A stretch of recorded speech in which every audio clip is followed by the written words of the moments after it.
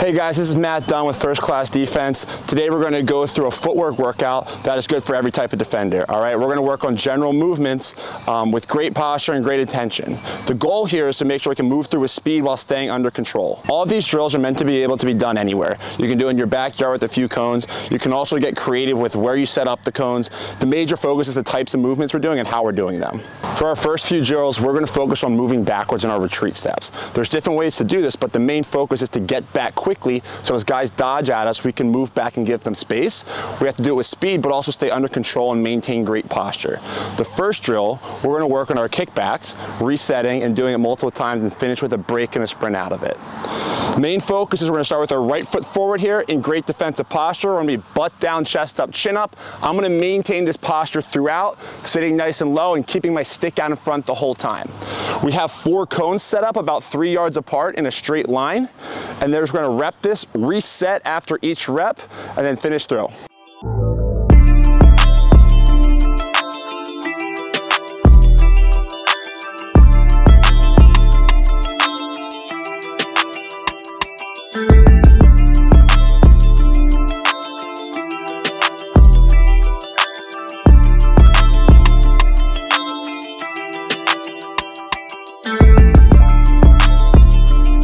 Things we want to focus on as we do these kickbacks. It's one, as we get back, we want to work to accelerate with speed backwards, but I want to make sure I'm settled up and under control to break out of it after each rep. So as I come back, I want to make sure I'm not off balance here, leaning backwards, but I want to finish each rep quickly back in front of the cone, settled, ready to go out of this. Next thing is with the kickbacks. We want to work on staying square to our defender and sticky with our torso to the dodger, so that I'm not turning my torso open as I go, but I'm staying square but moving backwards and laterally.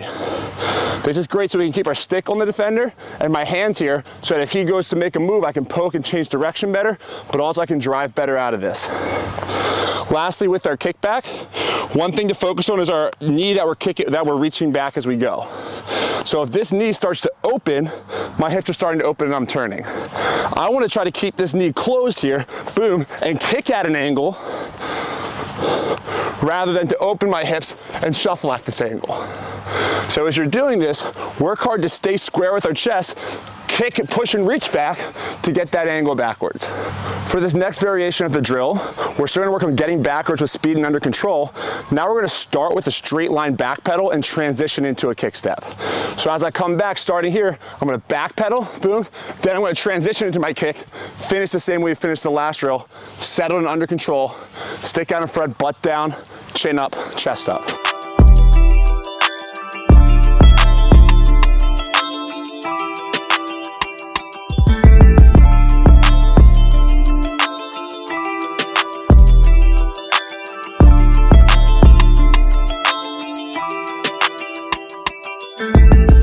One reason we want to practice our back pedals as well as our kickbacks is there are 2 different ways to retreat and keep space as the dodger comes at us. A kickback probably gives you a little more control and stability with your feet under you, but a back pedal probably gives you a little more speed. So as dodgers start sprinting at me, a lot of times in space, I'll want to use a back pedal to keep the cushion, and then as they start to close the gap and we get tighter, I'll switch into a kickback to transition into my next phase of movement. So different guys may use these differently, but being able to do both well and transition between them is really critical. Here we have a setup where we can do continuous zigzag movements. We're going to start off with the kickback. You'll see we have cones angled at about 45 degrees back from each cone, about 4 to 5 yards or so and 4 to 5 yards wide. For each movement, we're going to start off in our low defensive posture. When I'm moving this way, I'm going to start with my left foot forward for the kickback, and I'm going to settle up in an athletic posture each time I get to a marker.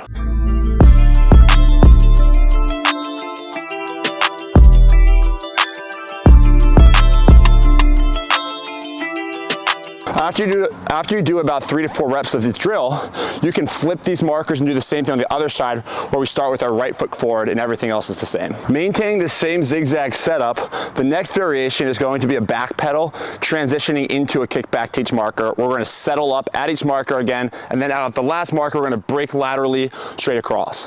To start this drill now, we're going to start slightly in front of each marker so that we can get our few back pedals to get behind it, transition into our kickback to the next marker.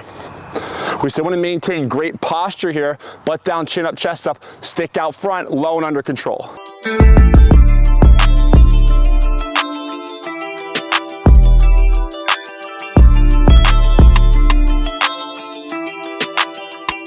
For the last variation of the zigzag setup, we're going to start in our back pedal again, transition into our kickback laterally at about a 45-degree angle, and then we're going to transition into an open and run or a crossover run. You guys can feel out and play with these movements and test both out because both happen at different points in games, but then we're going to transition back into a controlled position at the marker each time and settle back up. So I'm going to go through this slowly to show you, and then I'll rep out the drill.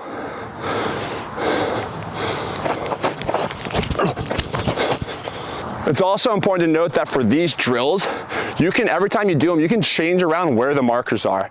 In a game, guys don't always dodge to the exact same spots, and you're gonna have to do a bunch of different movements at different angles. So feel it out, move the cones around a little to feel it's natural, and then try out some different angles.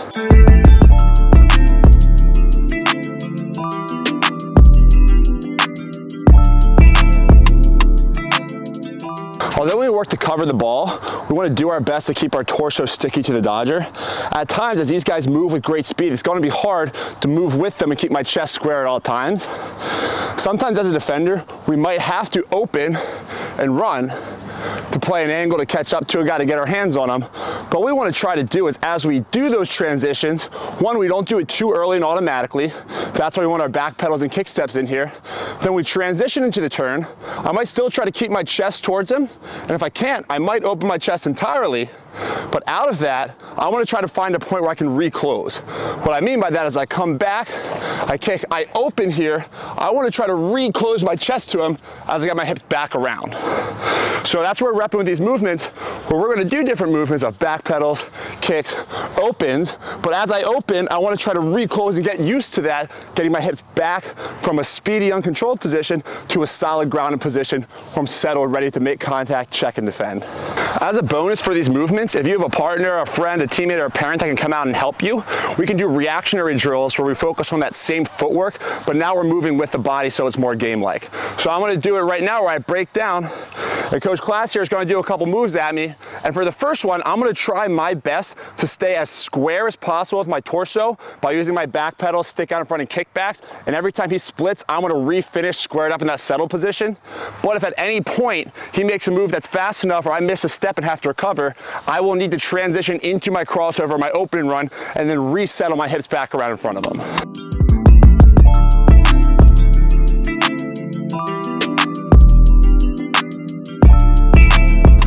You can also rep this drill without a stick, which will make it more difficult for you because you won't have that cushion, but you still want to try to keep that space with your feet as if you had a stick in front. To finish the workout, we're going to do a few movements with a conditioning focus. So we're going to work on repping similar defensive movements that you would do in a game, but repeatedly, so that we're going to get a conditioning component to it.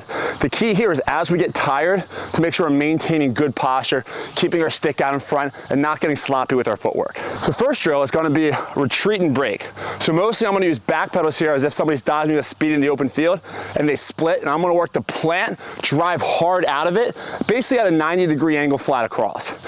As we pick up speed, going straight at a 90 is going to be tough, but that's going to be our focus here. So as I get back to break, if I'm going to the right, I want to drop my hips, drive off my left and step to the right.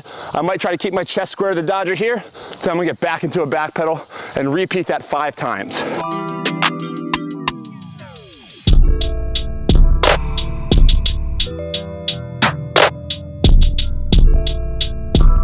Our next defensive footwork specific conditioning drill is going to rep crossover run at a 45-degree angle into a lateral shuffle. So for this one, we're going to have to do it both ways. I'm going to start by crossing over to my left at a 45-degree angle and then shuffling back to my right. It's going to look like a start off in good defensive posture.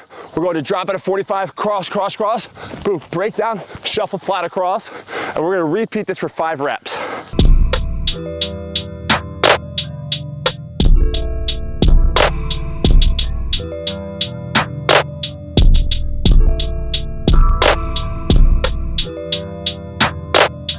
These two conditioning drills are great ways to rep our defensive specific movements and get a good conditioning burn out of it.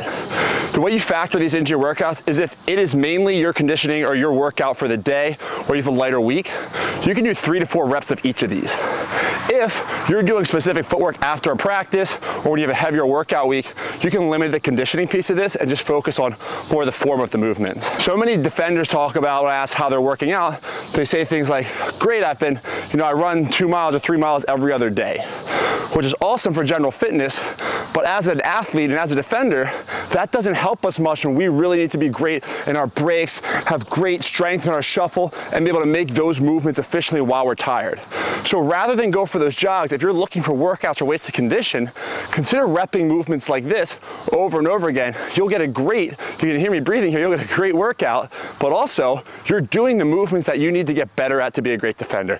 And now I'm training my speed, my conditioning, and my movements in that posture as well, which will translate better over to the practice field and game field. All right, that's all for today. Thanks for tuning in. Make sure to subscribe to FCL for more content and film breakdowns and workouts like this.